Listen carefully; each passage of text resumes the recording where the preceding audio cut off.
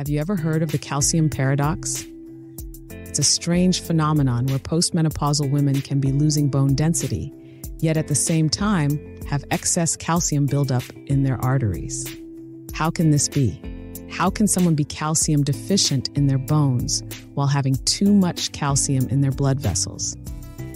The answer lies in a little-known nutrient called vitamin K2. And when combined with vitamin D3, it may hold the key to solving this paradox and keeping your heart and bones healthy as you age. Intrigued?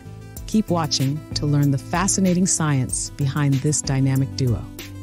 But first, let's talk about another famous paradox, the French paradox. Despite consuming diets high in saturated fat, the French have surprisingly low rates of heart disease compared to other Western countries. Scientists have proposed various explanations over the years, from the heart-healthy compounds in red wine to some mysterious factor in the French lifestyle. But what if the real reason has been hiding in plain sight on the cheese plate? That's right. The French's fondness for rich, aged cheeses may be a major source of vitamin K2 in their diets. And this crucial nutrient could be protecting their hearts and arteries from calcification. So what exactly is vitamin K2, and how does it work together with vitamin D3? Let's dive in. Most people know vitamin D3 is important for bone health. When you ingest D3, either through sunlight exposure, food, or supplements, it drastically increases calcium absorption in your intestines by up to 20 times. This calcium then enters your bloodstream. But is this extra calcium in the blood always a good thing? Can it sometimes lead to overly high blood calcium levels, known as hypercalcemia?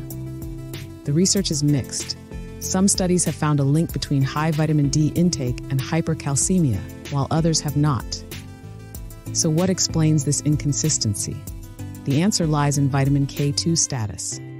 There are actually two main types of vitamin K, K1 and K2. K1 is mostly involved in blood clotting, but K2 plays a different and critical role in calcium metabolism and distribution throughout the body. You can think of vitamin K2 as the body's calcium traffic controller. It helps pull calcium out of the blood and soft tissues where it doesn't belong, like the arteries, joints, and organs. And it shuttles that calcium into the bones and teeth where it's needed to keep them strong and resilient. Vitamin K2 accomplishes this through activating two key proteins. First, osteocalcin, which binds calcium to bone. Second, matrix GLA protein, which prevents calcium from being deposited in arteries and soft tissues. In a sense, vitamin D3 is like a calcium taxi, picking it up from the gut. But vitamin K2 tells that taxi exactly where to drop off its calcium passengers. Without enough K2 around to give directions, that calcium can end up in all the wrong places, like cruising around your bloodstream or getting stuck in your artery walls. So if vitamin K2 is so important for heart and bone health, are you getting enough? Unfortunately, probably not. Vitamin K2 is only found in significant amounts in certain animal products and fermented foods, things many people don't eat much of these days. The best sources of vitamin K2 include: first, grass-fed butter and ghee; second, hard and soft cheeses; third, egg yolks from pasture-raised hens; fourth, goose liver pate; fifth, chicken liver; sixth, beef liver; seventh, cured meats like hot dogs; eighth, wild-caught salmon; ninth, fermented foods like sauerkraut and natto. If those foods don't make regular appearances in your diet, you may be low in vitamin K2. And that could put you at higher risk for arterial calcification and bone loss as you age, especially if you're taking vitamin D or calcium supplements. The idea that vitamin K2 is essential for dental and skeletal development is not new. Back in the 1930s, a dentist named Weston A. Price traveled the world studying the diets of traditional cultures. He noticed that people eating native diets had nearly perfect teeth, wide symmetrical jaws, and little to no tooth decay. This was in stark contrast to people in industrialized societies who had crooked teeth, narrow jaws, and rampant cavities. When Price analyzed these traditional diets, he found they were exceptionally rich in fat-soluble vitamins, containing up to 10 times more than modern diets. He believed these cultures were getting high levels of an activator X from foods like butter, organ meats, and fish eggs. Scientists now think this mystery nutrient was actually vitamin K2. The positive effects of vitamin K2 extend beyond bone and heart health too. Research suggests it may help. First, improve insulin sensitivity and lower diabetes risk. Second, reduce varicose veins. Third, prevent wrinkles by keeping skin elastic. Fourth, stop cavities and tooth decay. Fifth, optimize jaw development and prevent the need for braces. Vitamin K2 is a true full-body nutrient that many of us are missing out on. So how can you make sure you're getting enough? Whenever possible, it's best to get your vitamin K2 from whole foods. Regularly including the K2-rich animal and fermented foods mentioned earlier is a great strategy.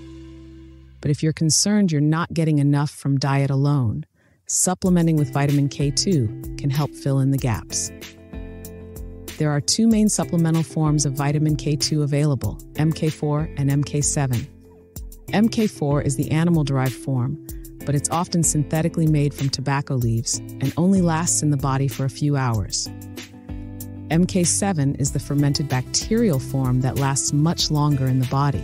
For these reasons, experts generally recommend supplementing with MK7 if you choose to take a K2 supplement. If you're supplementing with both vitamin D3 and K2, getting the ratio right is important. As a general rule, it's recommended to take 100 micrograms of K2 as MK7 for every 10,000 IU of supplemental D3. So if you're taking 5,000 IU of D3 daily, pair that with 50 micrograms of MK7. For 20,000 IU of D3, bump that up to 200 micrograms of MK7, and so on. Of course, it's always a good idea to work with a qualified healthcare practitioner to determine your individual needs for these nutrients based on testing. But following this ratio is a good starting place for most. So in summary, the real solution to the calcium and French paradoxes may lie in the critical but underappreciated nutrient vitamin K2. By activating key proteins, K2 helps put calcium where it belongs, in your bones and teeth, and out of your arteries and soft tissues. And it likely works best when paired with vitamin D3 in the proper ratio. If you're concerned about maintaining strong bones and preventing heart disease as you age, make sure you're getting enough vitamin K2, whether from food, supplements, or both. Your entire body will thank you. I hope this has shed some light on this fascinating topic and motivated you to optimize your vitamin D3 and K2 status. If you found this information helpful, give this video a like and share it with someone who needs to hear it. And let me know in the comments what other health mysteries you'd like me to unravel. Thanks for watching, and I'll see you next time.